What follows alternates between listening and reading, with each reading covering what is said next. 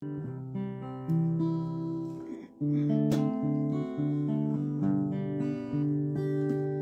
morning.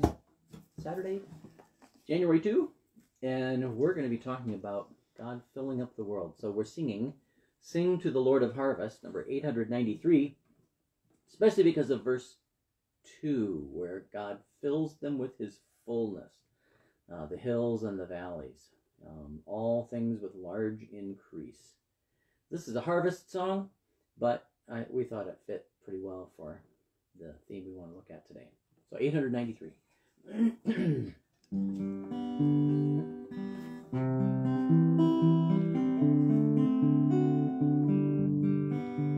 Sing to the Lord of harvest, sing songs of love and praise, with joyful hearts and voices your alleluias raise. By him the rolling seasons in fruitful orders move. Sing to the Lord of harvest a joyous song of love. God, oops, I forgot I was supposed to do that little give me a transition. breath. Just give me a breath there.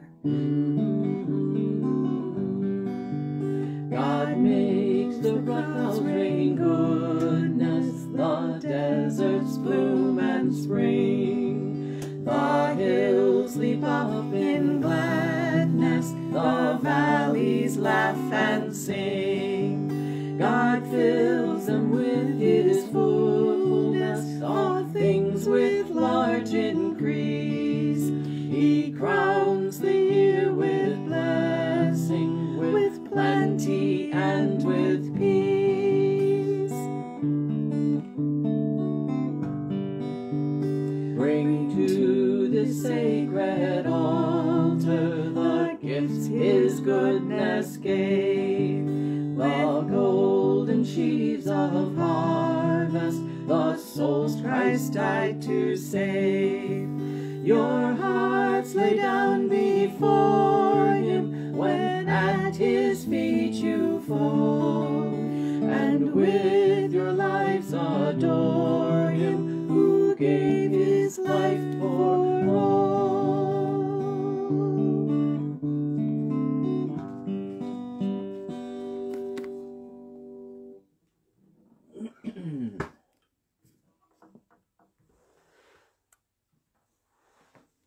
Good morning.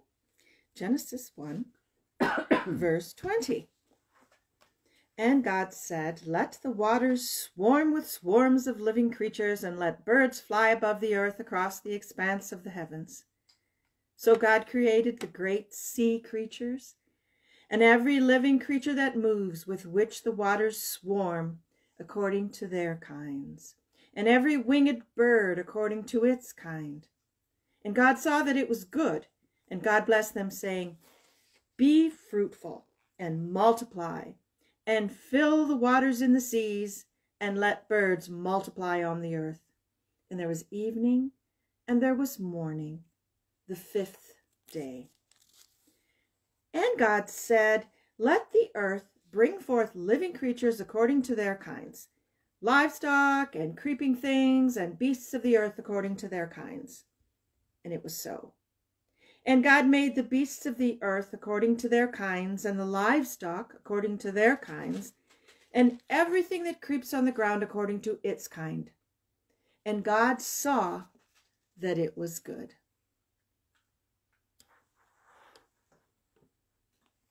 I like that word swarms, especially the way he uses it. Let the waters swarm with swarms of living creatures, and the birds fly across the earth above the expanse of the heavens. So God created the great sea creatures and every creature that moves, with which the waters swarm. And then he commanded them to fill the earth, multiply and fill the earth. That's the video back here. Well, it doesn't always swarm. Sometimes it's these individual fish. But there are so many different kinds of creatures in the sea. Excuse me, I had a tickle. So many colorful, oddly, strangely shaped, unique creatures. And the birds, I can't say that we've really become any kind of bird watchers, but we've got a couple of bird feeders in our backyard, and we just love seeing the variety of birds that come, and sometimes they swarm around the bird feeders, don't they? Then you see them, if you ever see a murmuration of starlings, this multitude of the heavenly host flying around. God filled the earth, and as diminished as it is today from the time of its creation, still it is beautiful. How wonderful it must have been at the time of Adam and Eve, we come to on Monday, that the world was so filled with good things, so much so that even in its destruction at the time of the flood, God brought from that tremendous bounty. So we burn fossil fuels. Our houses are heated with natural gas. Our cars all run on gasoline, most of them. And if they don't run on gasoline, they run on electricity that's been powered by fossil fuels, almost all of it. And still it comes out of the ground. What volumes, what unbelievable tons and tons and tons of living things that must have been to create so much, when the earth was destroyed, so much of this fuel that we live on today. And still God blesses us, and still he fills the earth. And even though it's cold, yet the soil is filled with creeping things. The air is still filled with flying things. The river, the Huron River out here, then Getty's Pond, although it's cold and they're down low, still there are people fishing out there because it's still filled with living things. God is the God of life. And although there's death in the world because of sin, God is a God who brings abundant life.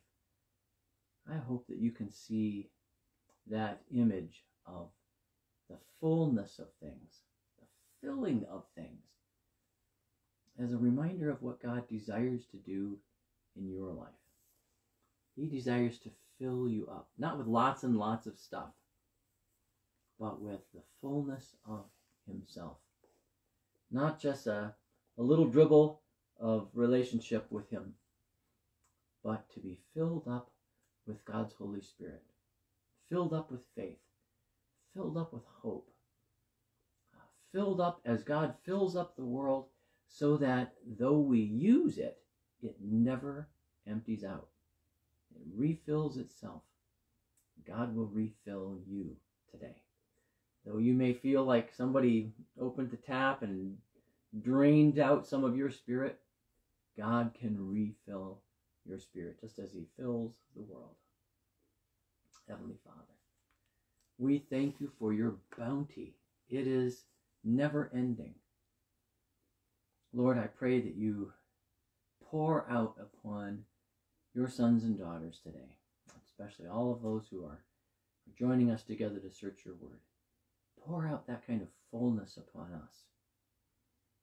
As we will soon study in your creation of Adam and Eve, you loved them and paid attention to them individually.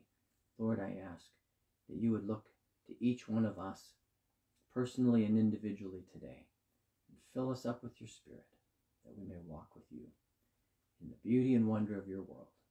In Jesus' name, amen. And I hope you have a wonderful Saturday, and I hope that it is filled with good things and good thoughts. Now may the Lord bless you and keep you. The Lord make his face to shine upon you and be gracious to you. The Lord look upon you with his favor and give you peace.